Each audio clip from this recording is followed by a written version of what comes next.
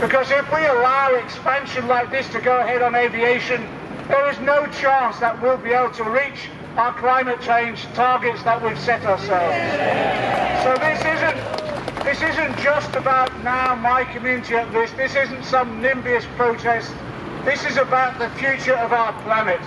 And I tell you, we're going to stand firm, and we hope we'll win in court this week, because we believe our arguments are overpowering about protecting our communities, about preventing the air and noise pollution, about protecting our planet. But don't think, even if we don't win in court this week, I just say to Heathrow, don't think we're going to go away, because we're going to prevent this runway being built by no matter what means is necessary. So it happens.